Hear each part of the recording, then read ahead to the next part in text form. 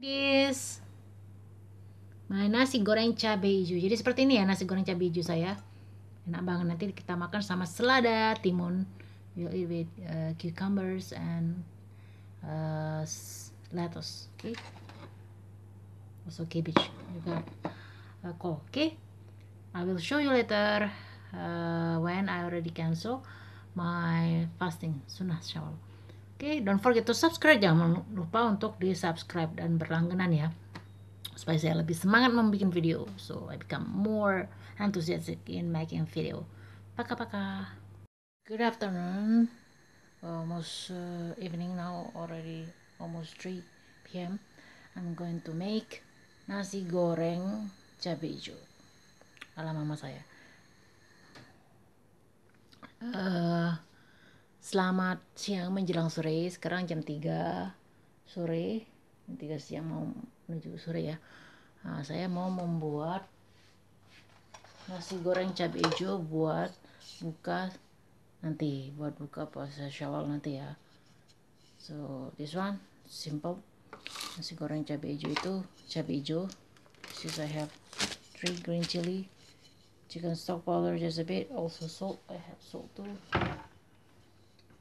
and then rice of course that already one night yesterday rice. Jadi nasi semalam, saya punya nasi semalam tuh ya, nasi untuk eggs ya, 2 telur, kacang tanah, peanut, teri. Nah, sekarang kita goreng teri dulu. Now we are going to fry teri first. Ini nasi goreng cabai hijau mama saya gitu.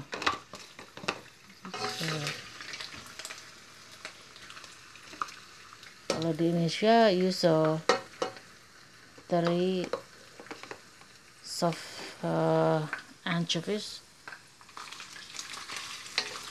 This is a bit hot anchovies, but okay. Kalau di Indonesia kita pakai yang ikan teri Medan ya, atau ikan teri yang agak putih dikit itu. Nah, goreng sekarang maghribnya itu sekitar jam 8 kurang. Nanti kita panaskan because it needs time if I want to eat, if I will cook in its time. So I have to cook first, then I will, whenever I want to eat, whenever I want to cancel around maghrib, around 8 p.m. you just have to put in the microwave, but you have to separate between anchovies and peanut. Tapi kalau mau belum dimakan itu dipisahkan ikan teri sama kacangnya ya, kalau nggak dia lempeng. Harus sudah kita goreng peanut, baru goreng telur, jadi bisa dipanaskan di microwave. Subuhnya jam berapa? Subuhnya jam, di sini jam berapa subuhnya? Subuhnya jam 3 kurang, around 3 a.m. for subuh. Okay. I also have tofu, steamed tofu. It's not actually steam, it's a microwave tofu. I already made this. I'm going to fry too. You can put into eggs and then put into flour, and then you fry. But this time I just want to fry this all. Jadi ini bisa dicelupin di kocokan telur, kemudian dicelupin lagi di tepung roti, baru digoreng. Kalau saya langsung goreng aja. Ini enak banget loh. This is delicious too. For green chili, untuk cabai hijau dipotong kayak gini aja. Just roast like this. That's all. Nah. Okay. Fried tofu already. So this is not for one day. I will make it for 2 days. For 2 days for fasting Syawal. Jadi ini untuk buka puasa sunnah Syawal 2 kali ya. Ini ya. Nah, ini untuk kacangnya kita goreng api kecil aja. With just cooking oil just a bit. I forgot for nasi goreng cabe hijau, I use onion and also garlic just a bit. I forgot to mention before. In Indonesia, my mom usually use shallot, but if you don't have shallot, just common onion. Jadi kalau nggak punya bawang merah ya, kalau di Indonesia itu pakai bawang merah. Mama saya pakai bawang merah, karena saya nggak ada, kita pakai bawang bombay aja sama bawang putih. Dah, itu aja. Simple kan? Nah, pastinya enak banget ini nanti ya. Now, this is garlic. We will saute until it becomes golden brown. Ini kita akan tumis bawang putih yang sudah saya cacah sampai dia kuning kecoklatan. Nah, ini udah oke ya. Kacangnya udah oke. If you not yet want to eat this this fried rice, this green chili fried rice, make sure you put peanut and also anchovies into cookies jar. Otherwise it will be not good, because it will be not crunchy anymore. Kalau mau belum dimakan itu sesudah dengan, but wait until it becomes a bit cool. Nah, ini masukkan ke toples ya kalau belum mau makan, kalau enggak dia enggak akan crunchy lagi dan enggak enak. Ini udah golden brown, udah oke. Kita kecilin sedikit, harumnya kecium, udah harum. Nah, sekarang kita baru masukkan bawang bombay. Bawang bombay juga kuning kecoklatan, enak banget loh, harum banget.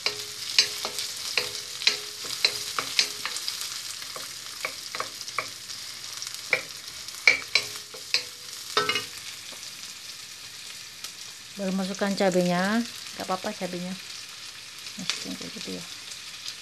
Cabenya pedes loh. Green chili is expensive, but we found this in Globus supermarket in special rack. Kita belinya di rak khusus ya, nah di barang-barang yang murah itu ya, karena kalau yang harga aslinya tuh mahal banget. Sometimes juga lagi in that special rack from Globus. Kayak gini. Dia kalau udah set udah oke, udah menguning, udah mencampur semua, baru kita masukkan bumbu-bumbu lainnya. Seperti kita gak butuh butuh nggak ya, kayaknya nggak butuh, saya lupa sudah resepnya. Tinggal kasih garam sama kaldu bubuk aja, kaldu ayam bubuk boleh, kaldu jamur oke juga. Nah, di sini kaldu jamurnya memang benar-benar berasa kayak jamur, jadi saya nggak terus suka. Ini udah oke, udah agak kuning kecoklatan bawangnya, already golden brown. Now we put chicken stock and also salt. Kasih garam juga ya.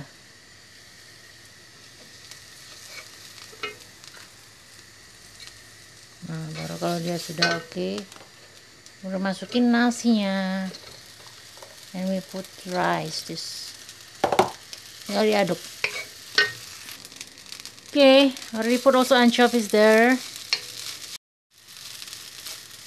Kita besarkan apinya, make it good. You can put also this one, langsung boleh dikasih. While the remaining you still have, enak banget loh. Usually my mom made when in breakfast, breakfast is very delicious, enak banget. Terus makanya nanti nggak bisa icip-icip ya, nanti kalau pas waktu mau buka puasa nanti saya akan kasih lihat dan mukbang. Oke, udah kelar, udah selesai. Now the time for me to cancel my fasting. Now already 8.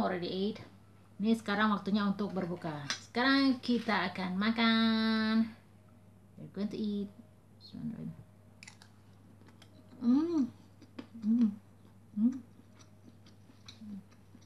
Enak banget.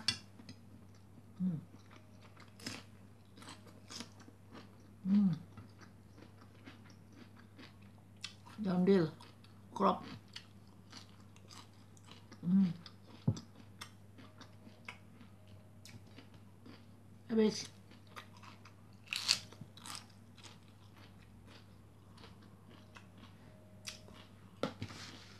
Sebelumnya saya udah berbuka puasa ya, wait, dengan kurma. Sih, ini kurma tanpa biji, enak sekali.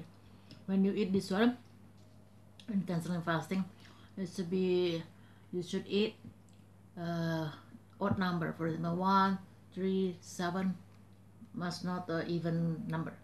Otherwise, it will be not good for your body. Will be not good if you eat not in odd number. Jadi ini harus makan ganjil ya, misalnya 1, 3, 7. Jadi jangan genap makannya, nggak bagus buat badan. Ini sunnah makan kurma itu, untuk membatalkan puasa itu sunnah. Jadi jangan air putih dulu, kurma dulu. Oke, sekarang kita lanjut. Enak banget oh. Kita tambahkan tadi ya, kita goreng terpisah. Enak banget. But it's better for you when you make this fried rice. You should eat as soon as possible. You need to microwave. But this one is not case. Jadi ini karena saya puasa jadi kita panaskan aja, masih tetap enak kok. Telur.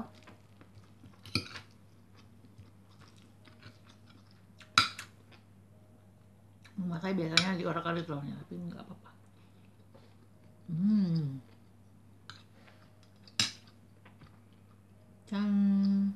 Kata nggak?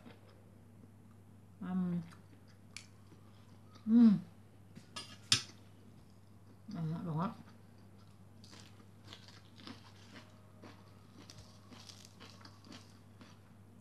Sadap.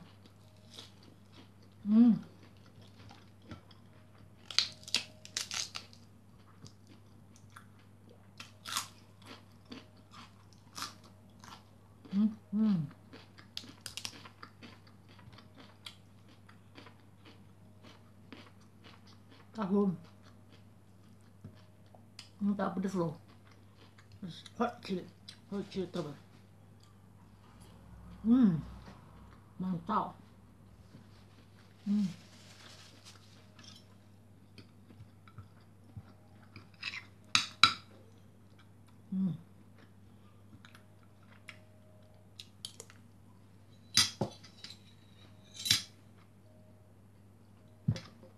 Besok kita puasa lagi. Jadi udah hari ketiga. Besok hari keempat, coba stop dulu. Nanti bisa disambung lagi. Jadi boleh nggak beraturan ya.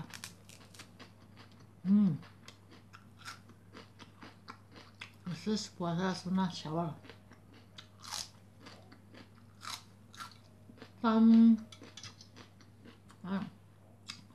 Timun Rusia itu ada gerindil-gerindil kayak gitu.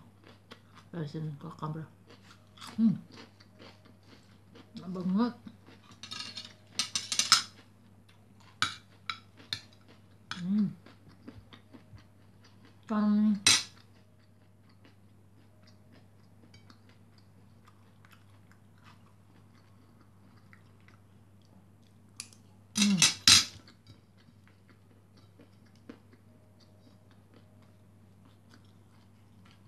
Daun ukrop atau daun dill enak banget, kayak makan daun jambu monyet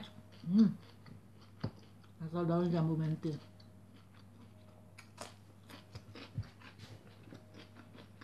Enak.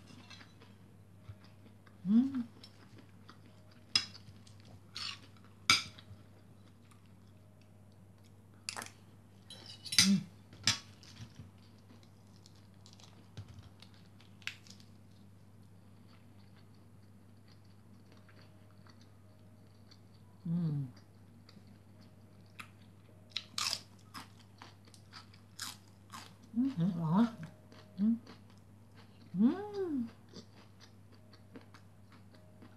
Makan nasi goreng memang pakai sendok. Makan nasi biasa baru pakai tangan. Enak.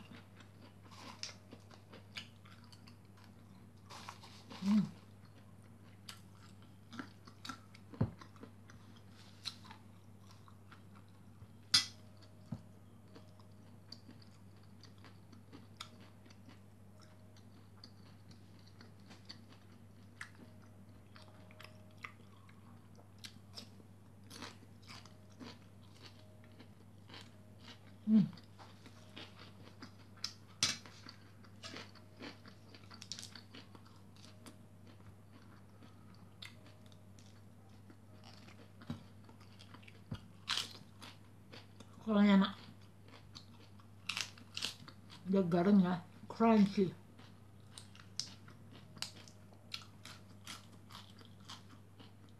Enak banget.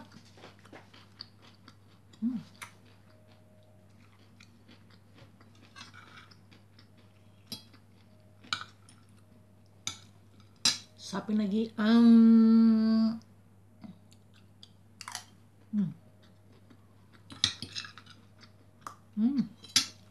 Enak banget.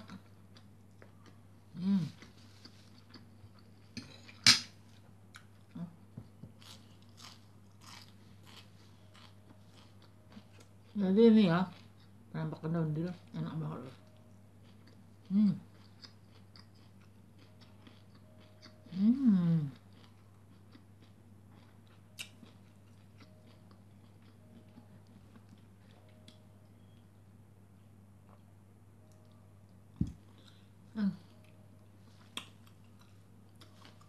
Oke, sekian dulu untuk video saya. Saya akan lanjut